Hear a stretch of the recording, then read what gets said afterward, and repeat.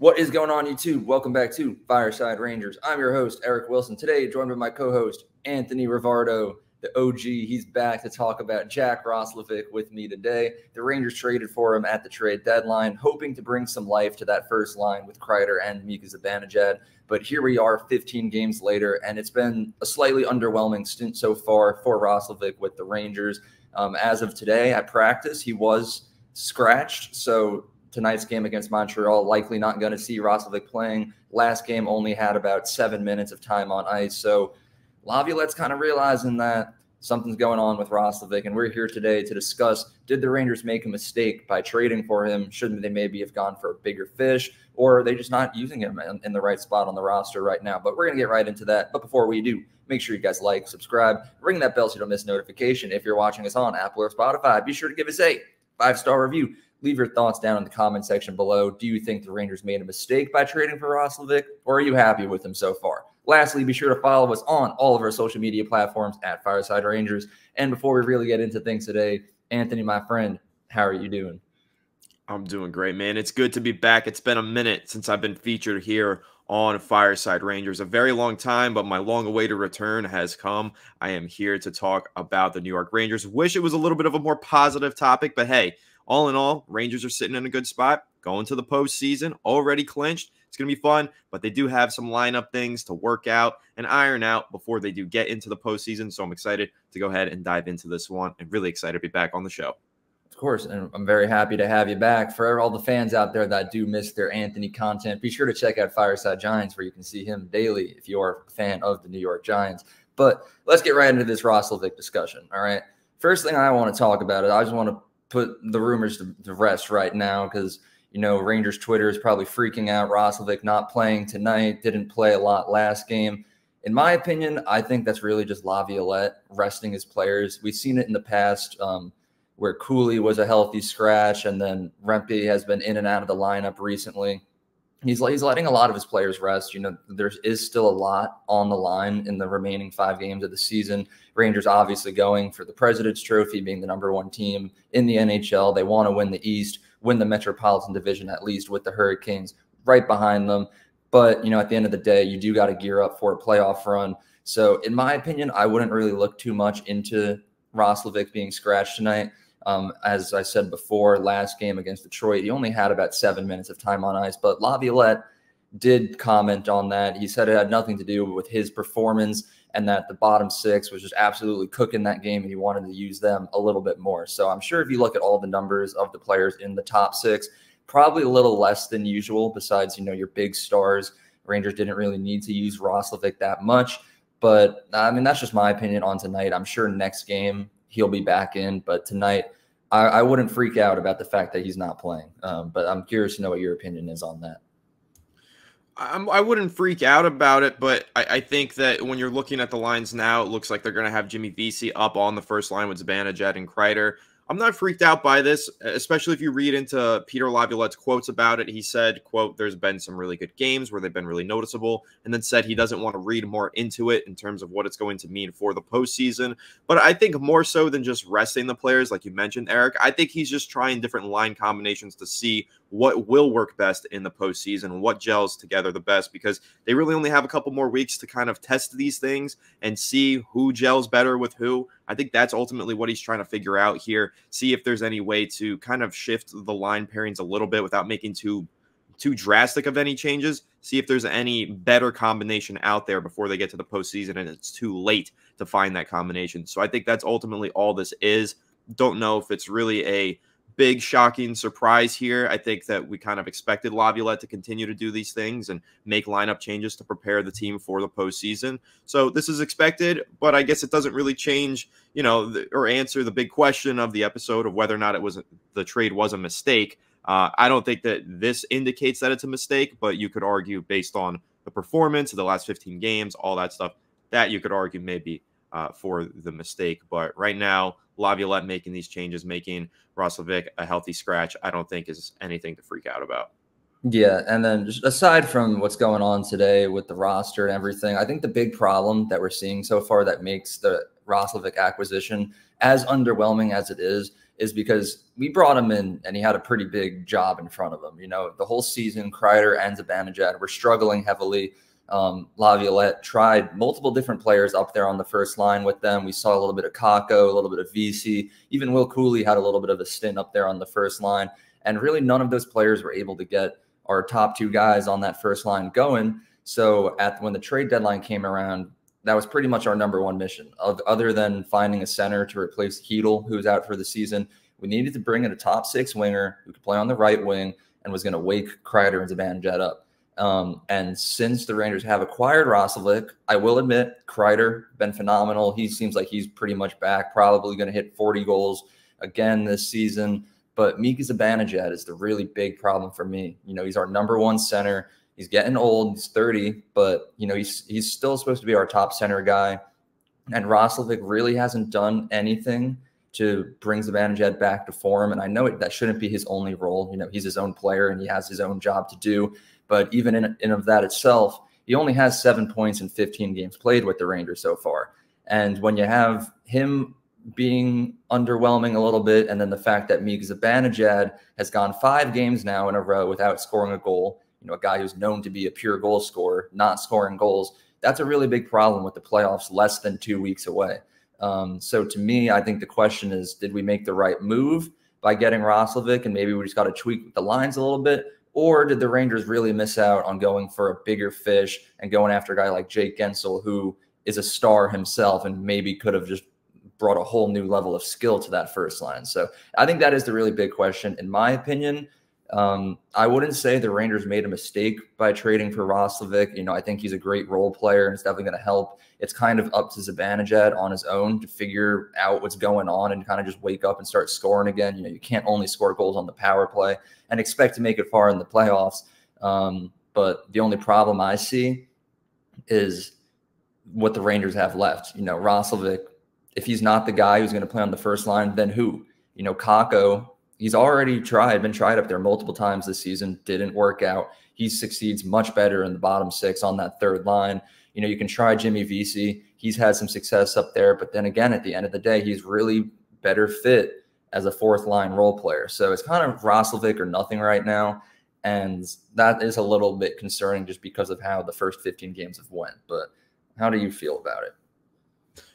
Well, in terms of whether or not they made a mistake, and I know you mentioned, should they have gone for a bigger fish potentially at the trade deadline? You know that I was continuously advocating for being moderate at the deadline and not making any of those big splashes, because I felt like that really disrupted chemistry last season, almost had too many mouths to feed in the playoffs last year for the Rangers. And I still feel that way. I think that the Rangers did the right thing at the deadline. I think Chris Drury did a good job not sacrificing too many assets, not making any big plays. They made moves to kind of solidify these lines and improve the roster here and there, but they didn't make any of those splash moves, and I am still happy about that. And I don't think that trade for Roslovic was a mistake, and I think that he is ultimately the player that should be on the first line with those guys in Zibanejad and Kreider during the postseason. I know that the production hasn't necessarily been there so far, but I think moving things around too much, making too many changes, that could disrupt chemistry and timing.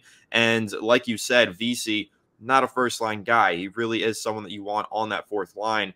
I don't think that he's a player that I want permanently on the first line with Kreider and Zibanejad going into the playoffs. So I don't necessarily think it was a mistake to trade for Roslovic. I think the process was correct. Maybe the results aren't what we wanted them to be, but I always look at the process. If the process checks out, then I'll praise the move. And I think ultimately making that big splash play at the deadline wasn't the right decision for the Rangers. They didn't go that route, and I think that their process is what needs to be praised here. They were careful. They were timid at the deadline. They only made a couple moves to kind of fortify the roster rather than make any massive upgrades, and I like that. I think that it was well done. I'm not going to start criticizing it now just because 15 games in. And yeah, it's been a little bit disappointing of a performance from Roslovic and from the guys on the first line alongside him. But ultimately, I think that that was the right move for the Rangers at the time. And I still think it could pan out and become the right move. Now, you could probably pinpoint a few other guys around the league. Maybe they should have traded for this guy or that guy. Tarasenko, I know, is one that we kept throwing out there. And Vetrano, like those are guys that the Rangers maybe could have made different moves for.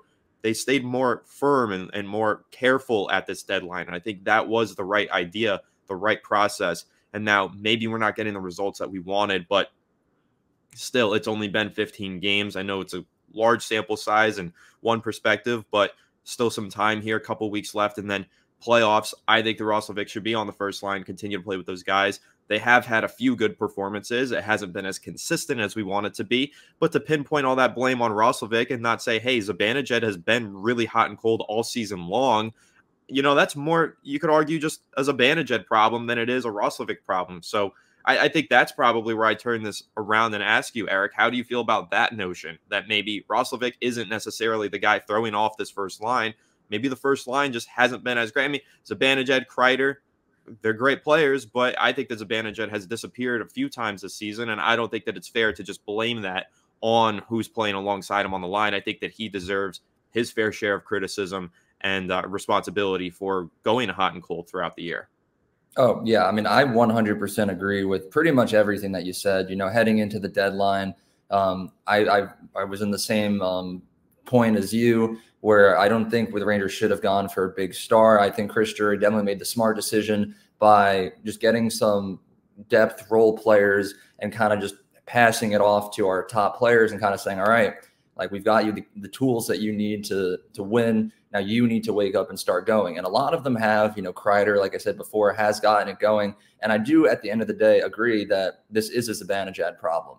And that's the unfortunate thing, is because, we're both in agreement. The Rangers didn't make a mistake for trading for Roslovic. But a lot of people out there in Rangers town, all over Twitter and social media, they are complaining about the fact that Mika Zibanejad hasn't been good, and Roslovic is for some reason to blame for that. I get we had a lot of expectations heading into the deadline. We need to acquire a player who's really going to get that first line going. And I think, from a certain standpoint, Roslovic has done that, playing with Kreider. Kreider has woken up Roslovic, even though he hasn't scored that many points, 7 points in 15 games played. That's pretty much a point every other game. In a full season, you're averaging around 40 points, which isn't great for a top line player. But when you have a guy like Kreider who's going to score 40 goals for you, at the end of the day, it doesn't really matter that much. I fully agree. I think at the end of the day, this is a Mika Zibanejad problem. He is the one that needs to wake up, get something going, and it needs to happen right now. I know we were kind of expecting that later on in the season he would finally just start to cook like he always does, but it really hasn't happened. Mika March didn't really happen. He went under a point per game and just really wasn't that good. And now there's only 5 games remaining in the regular season, and he still hasn't gotten anything going. So yes, I think the lines do need to be tweaked a little bit, but it's a little late in the year to kind of just really start to switch things up. Laviolette had all season to kind of test things, and at the end of the day, he really hasn't. The lines have looked pretty much the same for a majority of the regular season, and I think that was the right move. Right now, it's just kind of a point where we need to just say, Roslovic and Kreider, just keep doing what you're doing. Sure, it's been a little underwhelming, but the Rangers are still the #1 team in the NHL. They're getting wins pretty much every game they've played, only lost 3 games in the last 2 months or something crazy like that. So yeah, I don't think the Rangers made a mistake for trading for Roslovic. I fully put all the blame on Zibanejad, and he is the player at the end of the day that needs to get something going. I'm in complete agreement with you, and for what it's worth, I think that he will. I think come postseason, once we get into the thick of it, I think Zibanejad's going to have the performances that we know he's capable of and that we need him to have. And I think that that's probably going to boost Roslovic's productivity as well. I mean, if Zibanejad starts scoring more points, that's probably more points for Roslovic on assists, maybe even goals. Maybe Zibanejad throws some assists out there. I think that once Zibanejad picks up his game, gets back into form, that's when everybody's going to finally feel comfortable with this move and be excited about what Roslovic is bringing to this team. Because, again, I don't think he's a bad player. I don't think it was a bad trade. The results haven't been there just yet. But, hey, he makes a clutch play in the postseason, and everybody's going to praise the move and be really happy about it. That's the reality of the game here. So I think we're in agreement on this one. Wasn't a bad move, not a mistake. It's really just Zibanejad needs to start stepping up here. He has those months where he just kind of disappears, and then he'll have Mika March, and all of a sudden he's an absolute superstar. And then, in April, he starts to slow down. So we just need to make sure that by the end of this month, when it's really important, he starts playing at his A game. And again, I think that he will. And I think that Kreider, Zibanejad, and Roslovic is going to be a good first line for the Rangers. I think that no matter what, even if you haven't been crazy about the productivity of that line or the production of that line, and then over the next few games, if VC goes in there and that line starts blowing up, I still don't want to see VC on the first line in the playoffs. I don't care how well they play over the next few games. I don't think that VC belongs on that first line, and I don't think that that's ultimately the right pairing and the right kind of strategy for the Rangers to play into that playoffs. I think that it needs to be Roslovic on the first line, and VC, even if he goes in there and provides a spark for a few games, that's fine. And I think that that's something that you can appreciate, a player who can come up on the first line and provide a spark. But if we're being realistic about it long term, I don't see VC as the answer there. I think you're much better off having Roslovic stick it out, continue to build that chemistry, and hopefully make an impact in the postseason. But hey, maybe Laviolette sees it differently. I've been saying this all season long. I trust Laviolette. If Laviolette thinks that Roslovic is going to be a healthy scratch during the postseason and he wants VC on the first line, then screw it. I also want VC on the first line. You know, that's been my whole MO this season. I keep saying the Rangers on paper this year are not better than they were last year, right? I mean, they had a star-studded lineup last season, especially after the trade deadline. But I kept saying I think this team is going to go further because of the coaching. I didn't like Gallant. I love Laviolette. I think the Laviolette is the truth here and the reason for the Rangers' success this season. The lineup hasn't changed all that much. You can argue that it is worse than last year's, yet they did way better, and they've exceeded all the expectations this season. To me, it's Laviolette. So whatever decision Laviolette decides here, whatever he makes, whether it's Roslovic or VC or somebody else moves up into the first line, I'll be in full support of it just because I trust that Laviolette is going to put these guys in position to succeed and actually have some success in the playoffs this season. Yeah, it's kind of crazy just seeing how successful the Rangers have been this season after losing stars. Kind of makes you wonder what Gallant was doing that whole time. You know, it's like what I've been saying, man. That's exactly it, man. It's Laviolette, dude. He's the difference. Yeah. So shout out to Laviolette. I mean, this season has been pretty incredible. I know tonight, if the Rangers do pull out a big win, they will tie the franchise record for most wins in a season. And they have 5 games to set a brand new record. So we'll be following that to make sure, see what's going on there. But I'm glad that we're in agreement. I have a feeling that a lot of people watching will agree with us, but some of you might not agree. So if whatever stance you're on in this subject, leave it down in the comment section below and let us know. But thank you all for watching. Well, I want to dive right back in before we wrap, and I want to point that out, like you just mentioned.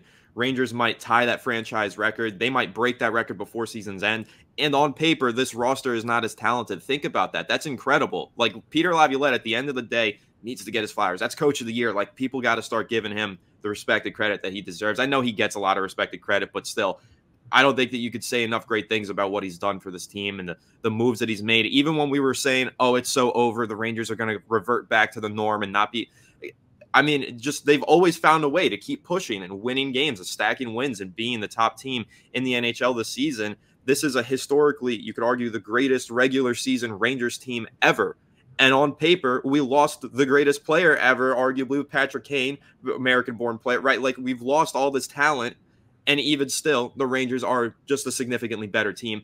Got to give the credit to Peter Laviolette. So, tying it into the Roslovic conversation, whatever. Peter Laviolette, I trust him. I'm hyped. I think this postseason is going to be a lot of fun. And Peter Laviolette is the man to give all of the credit to. Not all of it, but a lot of it to. You got to give at least half of it to Panarin as well. 100 points, all that. But Peter Laviolette, man, I just want to get my point out there and say I think this guy is the truth, and I'm really happy about what he's done for this team and really turned it around after a really disappointing exit from the postseason last year. I'm feeling confident in Laviolette's decision-making, and I think that whatever move he makes, I'm going to be happy with come postseason time. Oh, absolutely. Shout out to Peter Laviolette. It really came in and saved this franchise, especially after last season. The Devils, we just turned that embarrassing defeat against the Devils into something beautiful that we're witnessing right now. And who knows, if the Rangers finish the season strong, win the President's Trophy, even just win the East, he could very well be a finalist for the Jack Adams Award as Coach of the Year. I think he definitely deserves it. But I'm very happy that in that discussion there, when you were talking about Patrick Kane, you threw in American-born, because as soon as you started talking about greatest of all time, I'm like, Wayne Gretzky. But then I was talking a little too fast, almost messed up, had to correct myself. I was like, I can see the comments coming through your head there. But that about wraps up today's discussion on Jack Roslovic and Peter Laviolette. So thank you all for watching. Make sure you guys like, subscribe, ring that bell so you don't miss notification. Once again, leave your thoughts down in the comment section below on where you stand on the Laviolette and the Roslovic discussion. And be sure to follow us on all of our social media platforms at Fireside Rangers. Have a good one, and let's go Rangers.